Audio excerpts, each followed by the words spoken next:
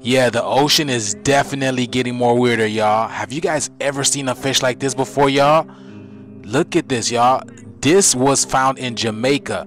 The guy who sent me this, he said he has never seen a fish like this before, and he's a fisherman. It literally looks like a snapper and a stingray mix, y'all. Have you guys ever seen anything like this? Can I invite you to the species of this sea creature?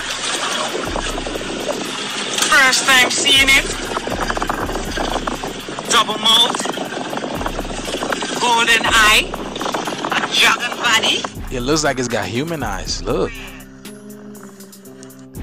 And it's like translucent, like a lobster. Wow. Look at that. Look at the tail of it, y'all. Do y'all know what this is? And it's not that big either. He said it's called a mermaid. Wow, it's not that big either.